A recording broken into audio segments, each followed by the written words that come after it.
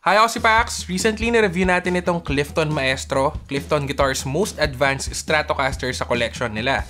And apparently, I missed to mention a very important feature. And for sure, marami rin sa inyo ay hindi aware na possible siya.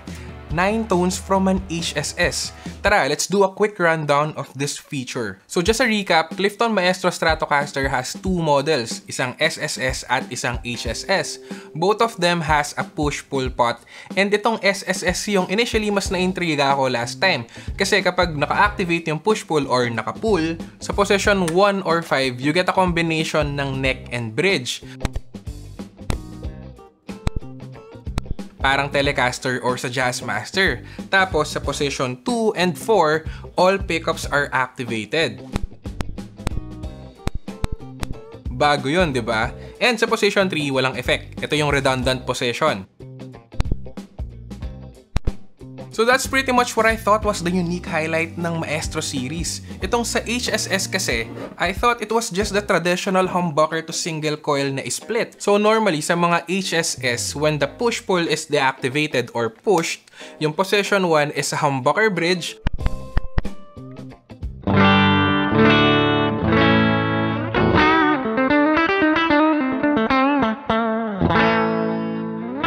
Position 2 is humbucker bridge plus middle single coil.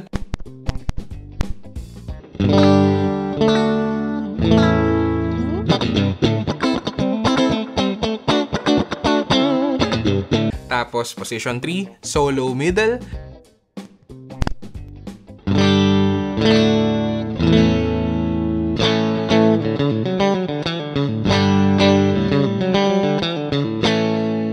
Position 4, middle plus neck.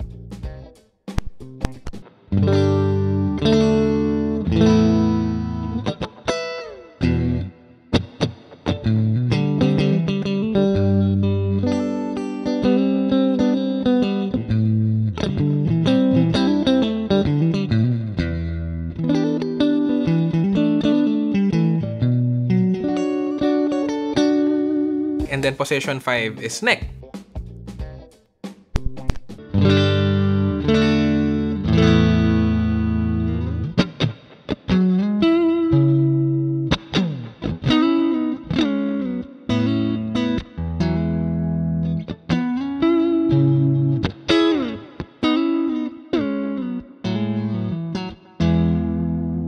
Basic.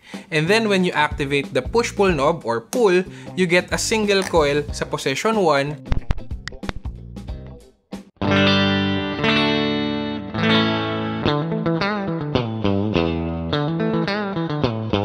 Position 2 is single coil plus middle single coil.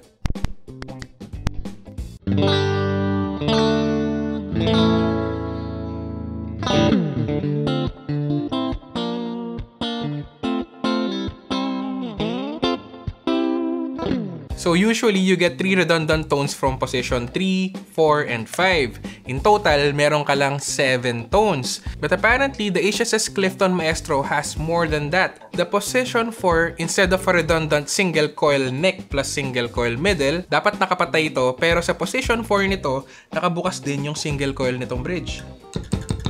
See?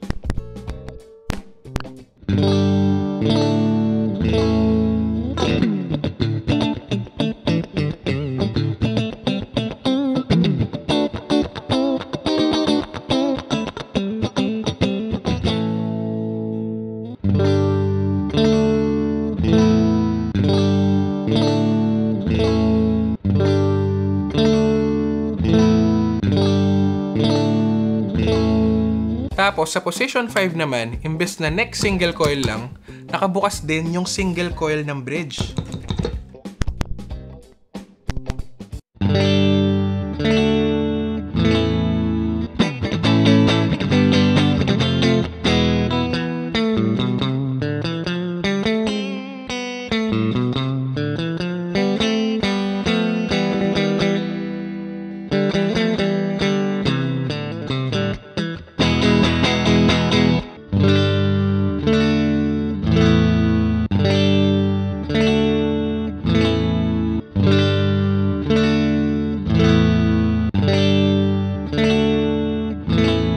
Tapos yung position 3, redundant pa rin na solo middle pickup. So anyway, instead of 7 tones, you get 9 tones. And yun pala yung sinasabi nila sa Lazada and Shopee. Well, that's a pretty cool feature and that's what we missed out.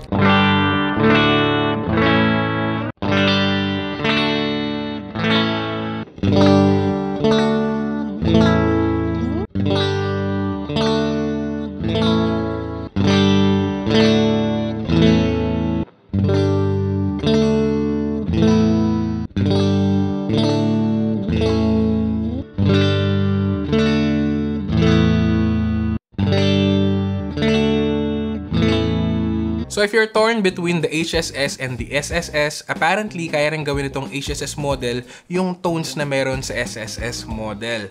And this will also be useful kapag magpapalit kayo ng pickups kasi meron na siyang interesting na wiring. Okay? Siyempre ayoko ma-miss out nyo yung mga features na ganito. By the way, may another update din pala. Mas nilakihan na nila ngayon yung cavity for the tremolo block. Ito yung luma, ito yung bago. So dito, you get more movement when you dive down. And as you can see, mas malinis na rin yung cavity.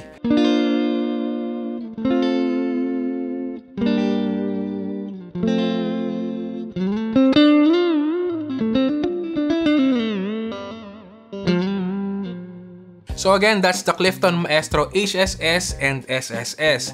Should you think that these are the guitars for you, links are in the description below. O si Pax, hanggang sa muli, tugtog lang.